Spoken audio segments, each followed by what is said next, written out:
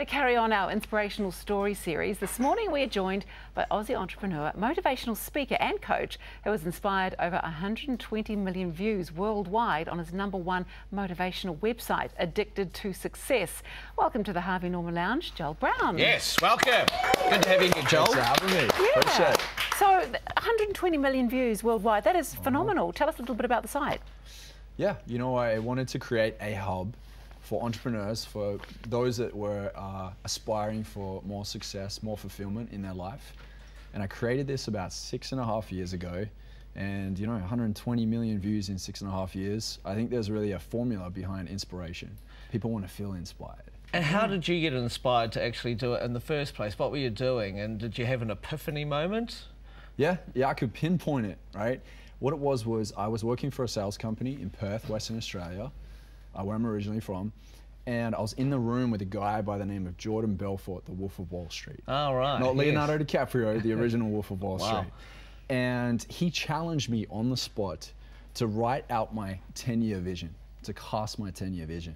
And I always had this thing where I attached the meaning of writing things down to school. I hated school. I'm a high school dropout. I dropped out of year 11 and, you know, pursued the things that I wanted to in life. And I was just so detached to the idea of writing things down. I just wanted to wing it. But he really challenged me to write it out and to map out what my 10 years would look like if I had a limitless vision of my future. And so I wrote that out, and in that dream and that vision there was the idea to create a website, a hub for people that are aspiring for more in life. So how do you come up though with that 10-year plan? Because when you try and do that, it's actually really difficult to think that far ahead. Well, here's the thing. So you start with the 10 years and you think big, right? Limitless. Anything's possible. And then you work back. So this whole idea of reverse engineering is different. It shifts your perspective.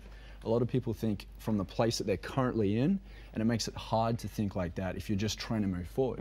So this way really shifts things in you, and it really challenges you to think from a place of anything's possible. When you reverse engineer it, what did you have to do in that 9th year to get to your 10th, the 8th to get to the 9th, and so on until you get back to this very current day, and then craft your everyday steps around that. You know, your vision disciplines you. It chooses your friends for you.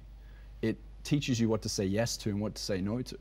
You know, I've turned down opportunities because they weren't congruent with who I truly am here to be in this world. Wow. So it's the power of a vision. Speaking of those opportunities, you've had multi-million-dollar offers, you know, to buy your site, so clearly you're loaded. But, you know, for a lot of people that would be success, but you keep going. So what is your definition of success?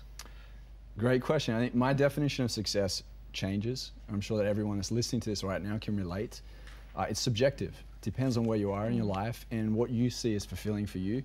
It's heavily based around your values. For me, I believe it's based heavily off how much I can contribute and how much I can grow as a human being. Right? I believe I'm living in my purpose now. I've really narrowed down on what it is that I'm here to do.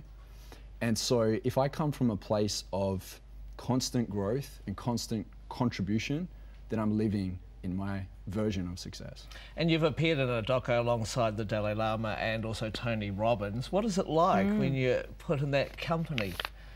Well, this is interesting too, because I casted in my 10-year vision 6.5 years ago. I wrote down that I wanted to work with Tony Robbins. Wow. Since then, I've interviewed Tony. I've met him on set. We're in a movie together. I wasn't very specific. See, a lot of people talk about the law of attraction. Okay, I'm not such a big fan on that. I'm big on the law of intention. It's like writing it down, mapping it out, taking the steps that are required to get you to where you need to be. And so I had this opportunity to meet Tony, and he is everything that you see on TV and in his infomercial products. He's you know, living the way that he shares his message. He's very congruent with his message, and I think that that's what we should all strive for. And you're also looking with Addicted to Success to give back a bit to the community as well. Totally, yeah. How's that working? It's great. You know, this is the power of a community. When you build a brand that has this magnetism to it, I feel like you have a responsibility. Like I really have this obligation to give back. You know, what's success if you can't actually share some value within that too? You know, that's not fulfillment. I'm always going for fulfillment. How can I get that thing that I've always wanted, but also show other people how they can do it too?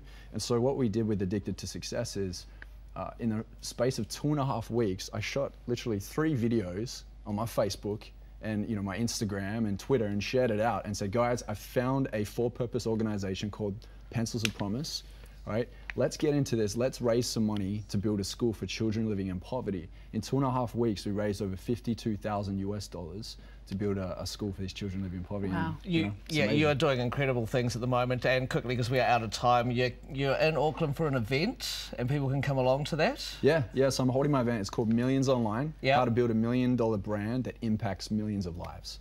And that's on the 13th and 14th of May. So the link should be up on here, I'd say. Awesome, Yeah. it will be. Well, you're walking the walk and talking the talk. It's been an absolute pleasure having you in the studio. Thank you so much.